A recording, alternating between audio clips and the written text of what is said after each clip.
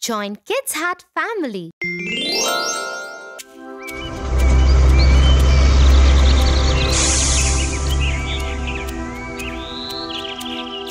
The boys in my class are very mean to me.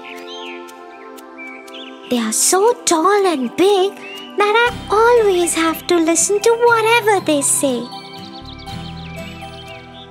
I am afraid to disagree with them. Size has nothing to do with courage, Tofu. You don't have to be afraid just because you're short. Have you heard the story of Peter Pan?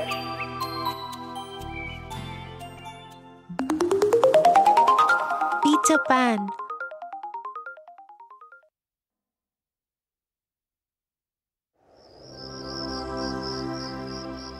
Once upon a time, in London,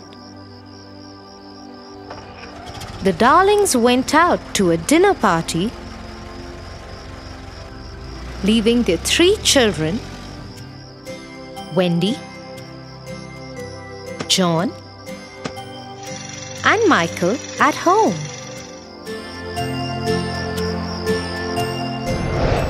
After Wendy had tucked her younger brothers, John and Michael, to bed, she went to read a book.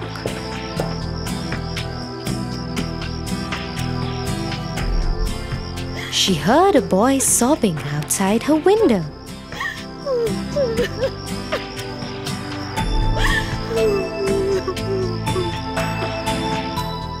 He was flying.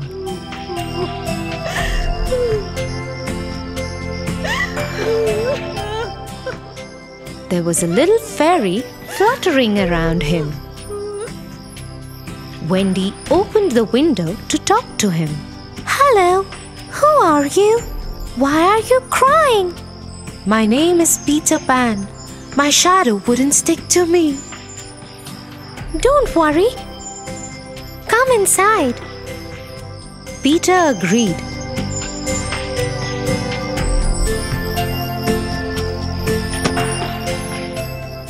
Wendy took his shadow and sewed it to his shoe tips. Now his shadow followed him wherever Peter Pan went. He was delighted. Thank you so much. Why don't you come with me to my home? The Neverland. I live there with my fairy Tinkerbell. Oh, what a wonderful idea! Let me wake up John and Michael too. Could you teach us how to fly? Yes, of course. Get them. We will all fly together.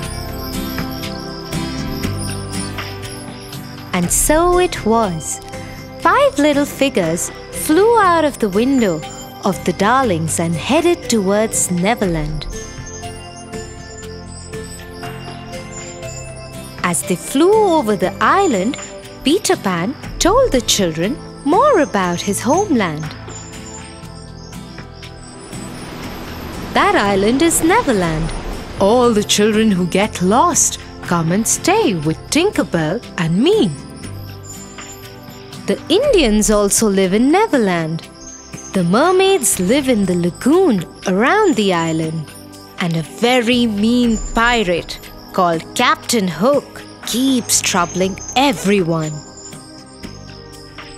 Captain Hook? Yes, a crocodile bit off his one arm. So the captain had to put a hook in its place. Since then, he's afraid of crocodiles. And rightly so. If the crocodile ever found Captain Hook, it will eat up the rest of what it couldn't eat the last time. Soon they landed on the island. And to the surprise of Wendy, John, and Michael,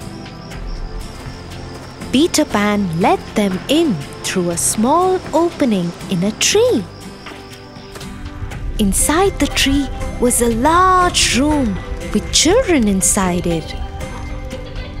Some were huddled by the fire in a corner, and some were playing amongst themselves. Their faces lit up when they saw Peter Pan, Tinker Bell, and their guests. Hello everyone, this is Wendy,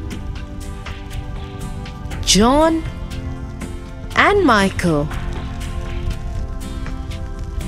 They will be staying with us from now on. Hello, Wendy, John, and Michael.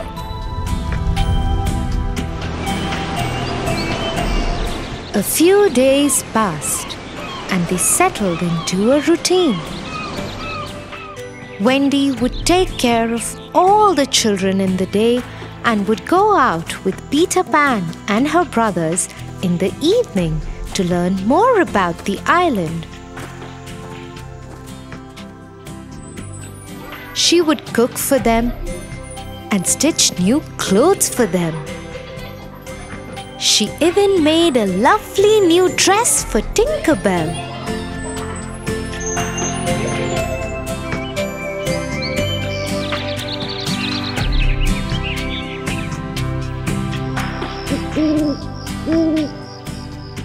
One evening, as they were out exploring the island, Peter Pan warned everyone and said, Hide, hide, pirates!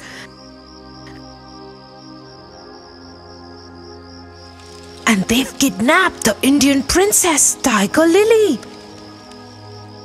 They've kept her there, tied up by the rocks near the water. Peter was afraid, and the princess would drown if she fell into the water. So, in a voice that sounded like Captain Hook, he shouted instructions to the pirates who guarded her. You fools! Let her go at once! Do it before I come there, or else I will throw each one of you into the water. The pirates got scared and immediately released the princess.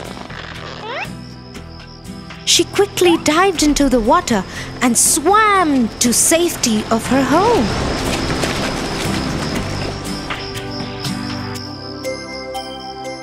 Soon everyone found out how Peter Pan had rescued the princess.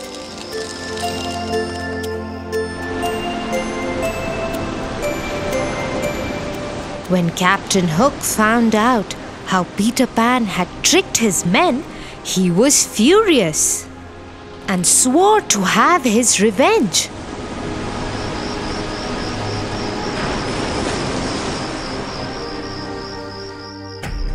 That night, Wendy told Peter Pan that she and her brothers wanted to go back home since they missed their parents.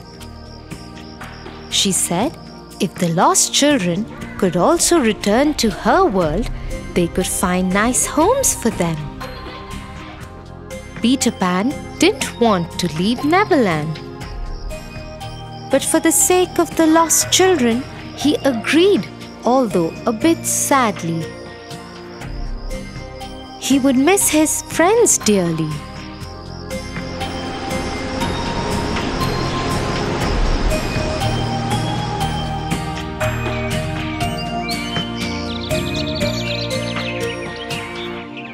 The next morning, all the lost children left with Wendy, John, and Michael.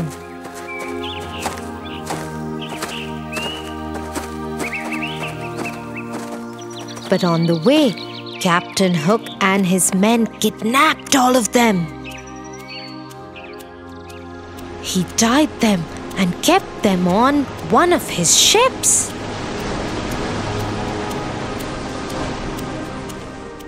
As soon as Peter found out about it, he rushed to the ship. He swung himself from a tree's branch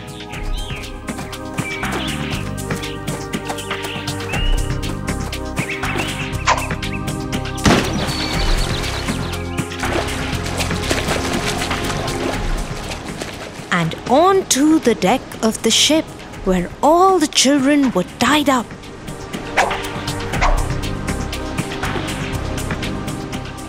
he swung his sword bravely and threw over the pirates who tried to stop him. Quickly, he released everyone from the captor's ties. Wendy, John, Michael, and Tinkerbell helped all the children into the water, where their friends from the Indian camp were ready with smaller boats to take them to safety. Peter Pan now went looking for Captain Hook. Let us finish this forever, Hook. Yes, Peter Pan, you have caused me enough trouble. It is time that we finish this. With his sword drawn, he raced towards Peter Pan. Quick on his feet, Peter Pan stepped aside and pushed Hook into the sea, where the crocodile was waiting to eat the rest of Hook.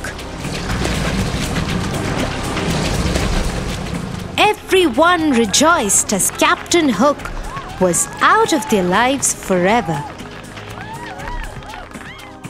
Everybody headed back to London. Mr. and Mrs. Darling were so happy to see their children, and they agreed to adopt the lost children. They even asked Peter Pan to come and live with them. But Peter Pan said he never wanted to grow up, so he and Tinkerbell will go back to Neverland. Do visit us sometime, Peter Pan. I will, Wendy. Promise. And he flew out of the window with Tinkerbell by his side.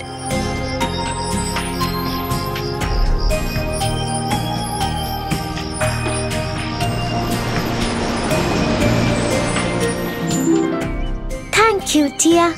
I feel much better.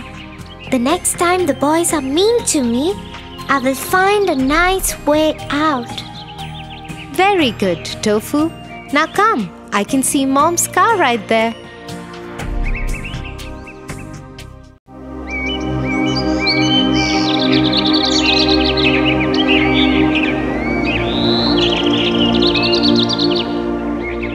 Tia, today I'm very happy. I met one of my friends who was acting all greedy and selfish in class. So I told him the story of the Pied Piper of Hamelin, and he soon understood the lesson. Really, Tofu? I haven't heard this one. I would love to hear it from you.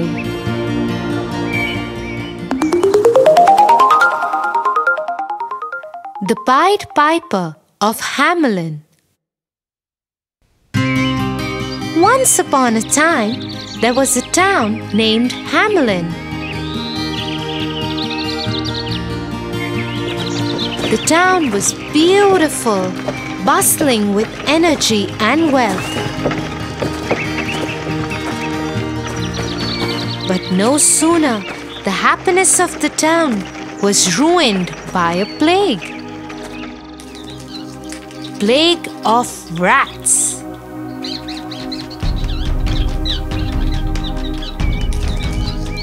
There were rats everywhere. So much so that the people of the town didn't even have a place to keep a step without tripping over the rats. There were rats of every size, shape, every age and color.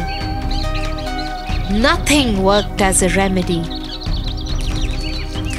Not even the cats were able to control the plague of rats.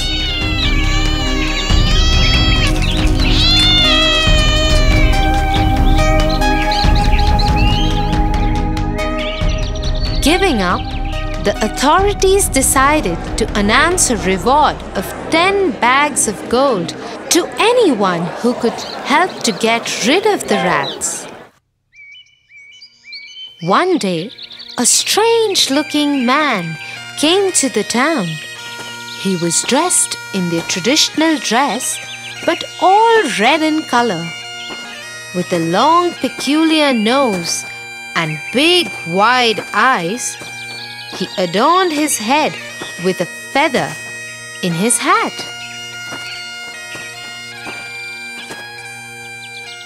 He went to the authorities and said, I have a solution for your problem. I assure you that not a single rat would live in this beautiful town.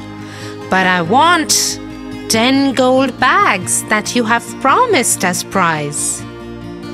The authorities were not very sure of his commitment, but still allowed him to give it a try, as they had no other option. Soon, the strange-looking man took out a Pied Piper from his pocket and started playing a very strange tune. Within no time, all the rats started coming out and following him.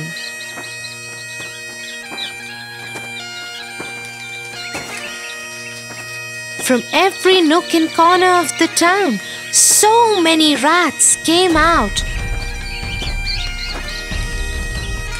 that the whole street was filled with them.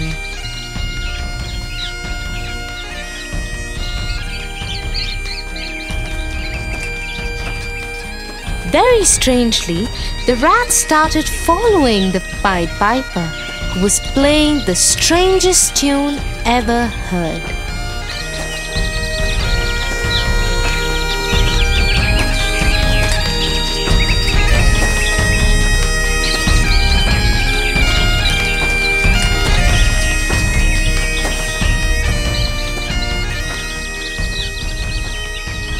The Pied Piper took them to the town's river and entered into it. In no time, all the rats, mesmerized by his tune, fell into the river and drowned. There were rejoices in the town, celebrations all over. Soon, the Pied Piper went to the authorities to claim his prize money. But since their work was done and they thought that this plague would never return, they shunned him off and asked him to leave without giving him a single penny. What selfish people are these? I did them a favor, freed them from such a bad epidemic, and all they could care was to be greedy and ungrateful? Now look how I will teach these selfish people a lesson. The Pied Piper took out his pipe once again and started playing another strange tune.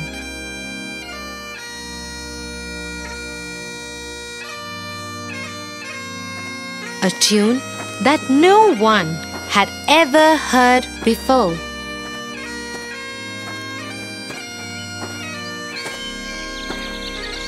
In no time, all the children of the town, mesmerized by the music, started following the Pied Piper.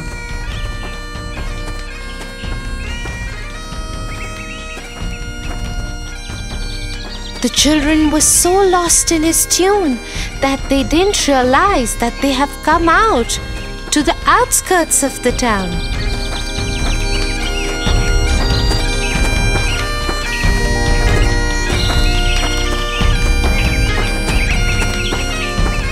The Pied Piper took them to a cave and let them in. He kept playing the tune till all the children were inside the cave. He then closed the cave with a huge stone.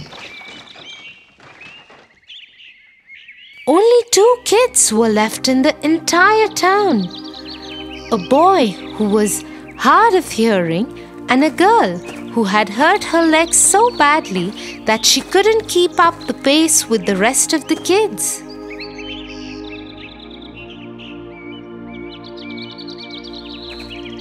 These 2 kids went back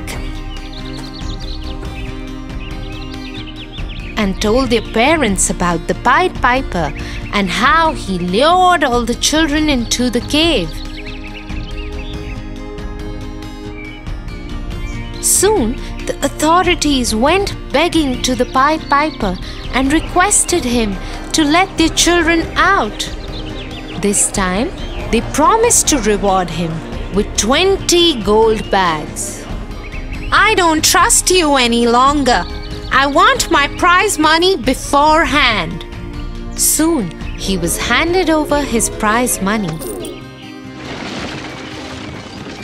And he left, never to be seen again. The children were freed from the cave, and the parents hugged them and cried. Watching this, the authorities said, "We surely have learned a lesson. This man came out of nowhere and saved us from an epidemic.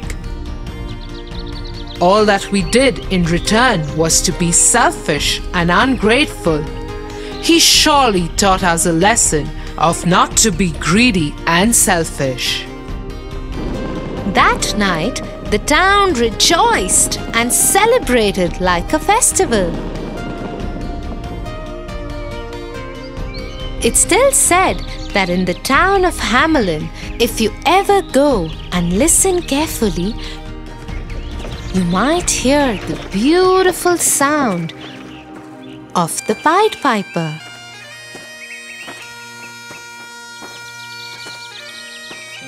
Tofu, I'm so proud of you. You must be a little naughty, but you surely are a good boy. Ha ha ha ha ha ha ha ha.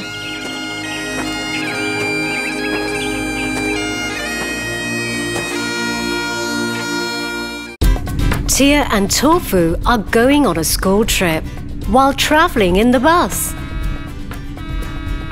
I am so excited, Tia. This is my first school camp. It'll be so much fun. Tofu, I know you are excited, but you should remember what parents told us. We have to be safe and careful throughout. Tia, I am a big boy, and this is my first adventure. I'll be cautious throughout, I promise. I am so happy we are going together. La la la la la. It's a camp, Tofu, so I don't want you wandering around alone at all. We'll have lots of fun, but we'll stick together and be like a team. Like Batman and Robin, like Hansel and Gretel. Hansel and Gretel? I haven't seen that movie. It's not a movie, little one. It's a story of two siblings, just like us. I think this is the best time for me to tell you this story. So, sit tight.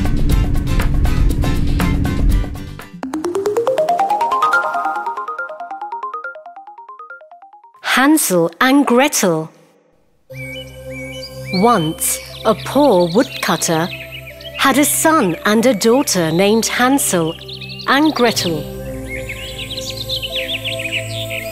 One day, they get an evil stepmother.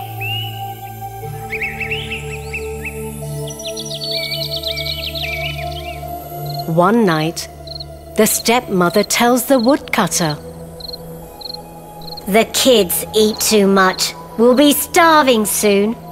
So let's leave the children in the forest and get rid of them." "What are you saying? No!"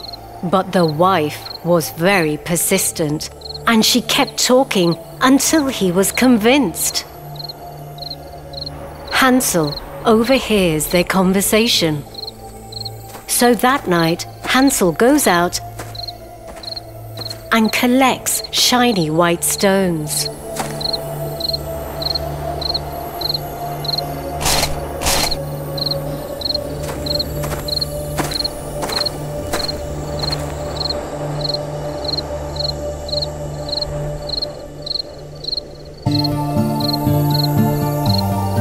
We'll find our way back home. Stop crying, Gretel. Hansel, Tomorrow we are going to die. What do we do? Don't worry, we will survive. Good night, Gretel. Hansel hides the stones and sleeps.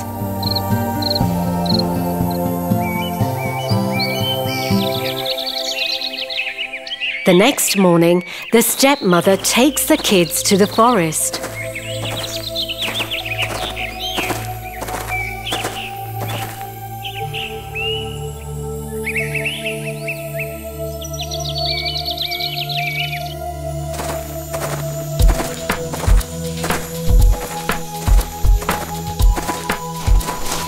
Hansel keeps dropping stones on the ground, thinking, we can follow these stones home.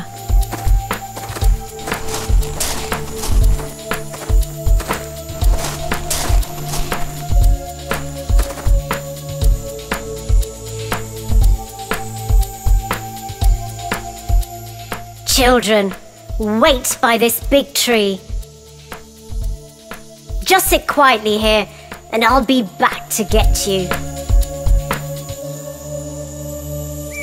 But she never comes back to get them. Let's wait for nightfall, Gretel. I dropped a trail of white stones all the way here.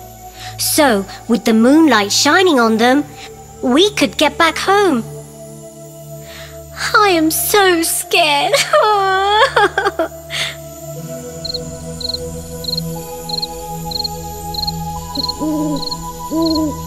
So at night, Hansel and Gretel follow the shiny stones out of the forest.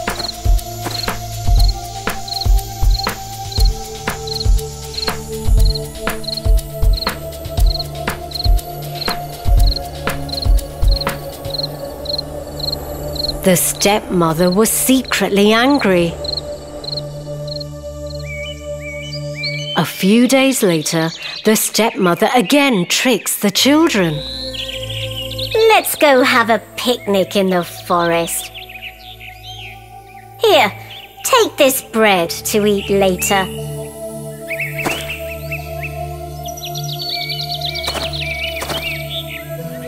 We'll go in the morning.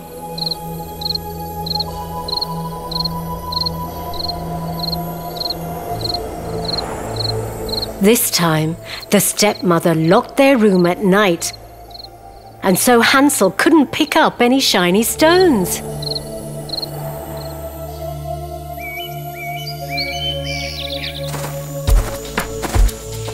Next morning, on their way to the forest,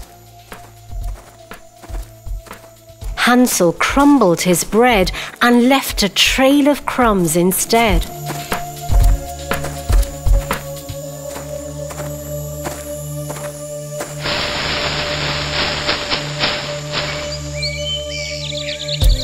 Deep in the forest.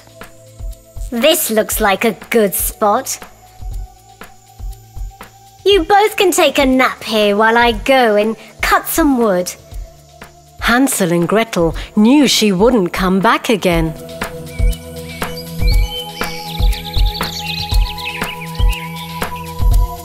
They slept.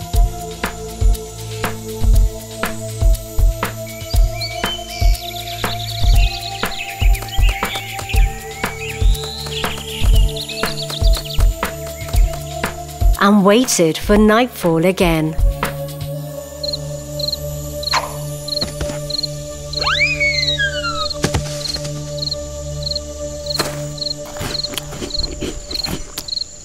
When they woke up, the birds and wild animals had eaten up all the crumbs. Now we will never find our way home. I am so upset for us, Gretel. Hansel, don't lose hope. Let's walk and maybe we find our home.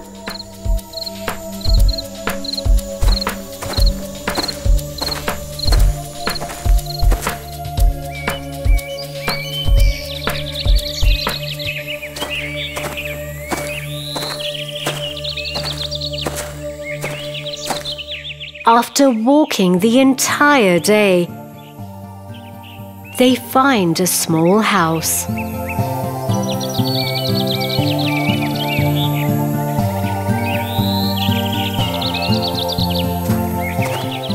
Look there! A cookie house! Wow! Oh, the house is made of chocolate with a roof of cake and sugar windows. Come, come! The hungry children didn't even stop to think. I want a big piece of the cake roof. Yum! Suddenly, they hear a voice. Children, come inside. You seem hungry. I'll make you yummy food right now. The lady was an evil witch. The kids go in the house with her.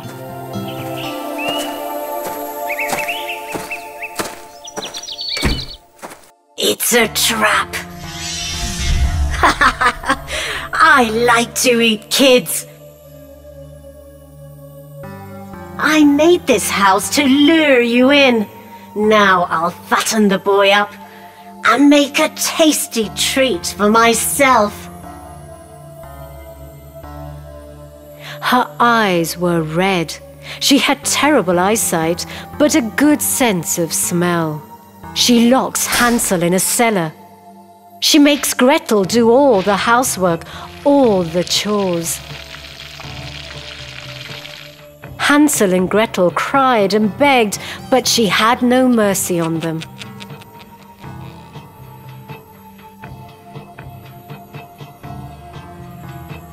Come on, girl. Cook something delicious for your brother. He should be fat enough to be cooked by the end of this month.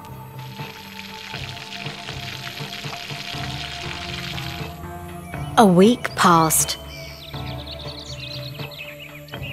Hansel ate delicious food, while Gretel was always hungry.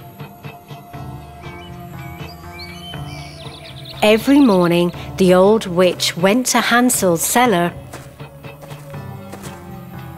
and shouted, Show me your fingers, boy. Let me check how much fatter you've gotten. But Hansel would always stick out a little bone for her to feel, because the witch couldn't see very well. She was furious that Hansel was staying so thin. One day, she lost her patience and shouted at Gretel, I don't care anymore. I'll cook thin Hansel today and eat him anyhow. And start the oven. Gretel had no choice, and she started doing what the evil witch told her.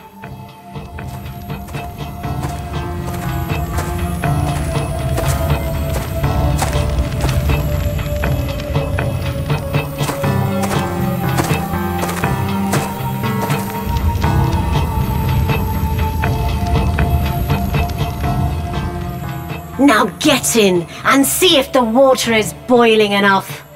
How can I get inside the oven? Please show me so that I can check the water. Stupid girl. What is wrong with you? It's so easy.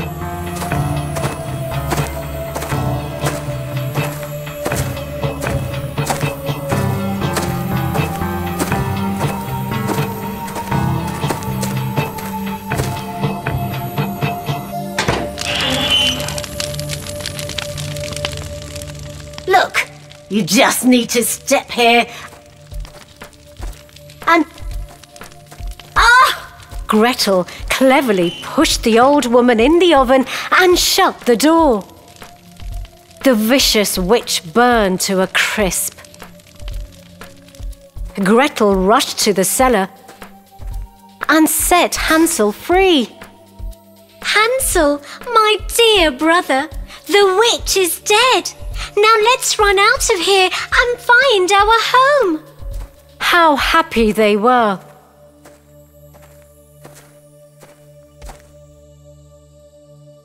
While running out of the house, they saw wooden chests all over in the witch's room. They were filled with gems and gold.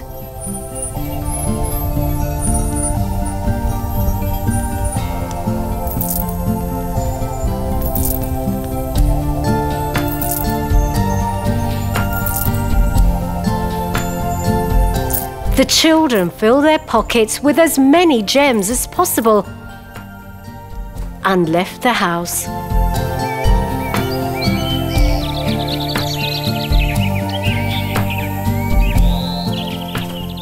Hansel and Gretel walked for a few hours when they got to a bridge that they knew well and was close to their house. Look! Father! Father! Hansel and Gretel could finally see their father at the porch, looking miserable because his wife had died. My dearest children, I'm so happy you both are alive. I am sorry for letting you go. The three hugged, and precious gems started to fall out of Gretel's pockets. Both the children emptied their pockets in their father's lap. They told their father about the evil witch and how they got her treasure. Oh my God, I am happy my kids came back safe. I will never leave you alone now. Finally, they could have a carefree life and lived together, happily ever after. Ooh, witches are scary. We are about to reach the forest camp very soon. Don't leave my hand when we go hiking in the forest. I want us to be like Hansel and Gretel. I promise not to go anywhere alone. Does this forest have a cookie house or a witch, Tia? Tofu, it's just a story. Hansel and Gretel shared an adventure like a team. Don't worry about any witch. It's just a camp. I hope we find a cookie house like Hansel and Gretel. Cookie house, yum! That sounds wow! I am hungry now. Give me the chocolates from the bag, Tia, please.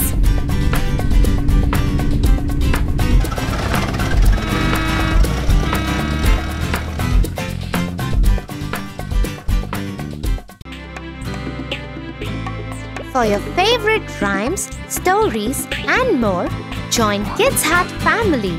Subscribe here.